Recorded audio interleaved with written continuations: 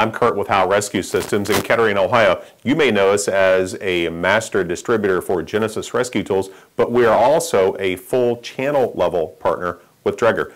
Today we're going to take a look at one of the Dregger products, the X-Plore 8500. This is a powered air purifying respirator, meaning that's going to bring air into the unit and deliver you clean, fresh air via your mask. Let's talk about some of the mask configurations while we're talking about the mask. You can get this with hoods, helmets, or even a FPS 7000 face piece. You can take a look at those online. Let's look at some of the different components of the unit. This is the main blower unit. Contained inside of this is a P100 filter. The really cool thing about the P100 filter is it can be completely deconned while that P100 filter is on board. That's very important. That's going to give you the ability to place this unit back in service very, very quickly. If we turn the unit around,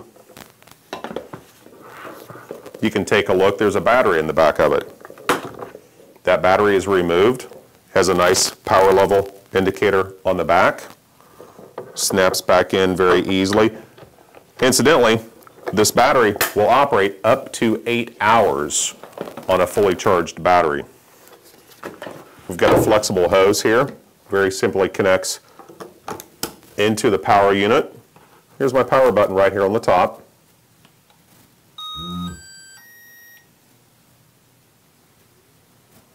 And just like that, we're flowing purified air through a P100 filter, but keep in mind this is also available with a couple of different filter configurations.